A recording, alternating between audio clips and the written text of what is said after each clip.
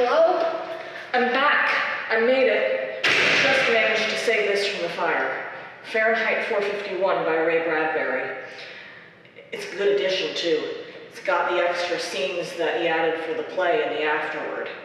Not only is this a visionary warning about censorship and letting mass media overpower human connection, it also has some of the best prose of the 20th century, science fiction or otherwise.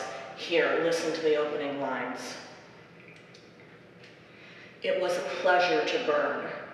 It was a special pleasure to see things eaten, to see things blackened and changed, with the brass nozzle in his fists, with his great python spitting its venomous kerosene upon the world, the blood pounded in his head, and his hands were the hands of some amazing conductor playing all the symphonies of blazing and burning to bring down the tatters and charcoal ruins of history. I'm going to enjoy memorizing this one.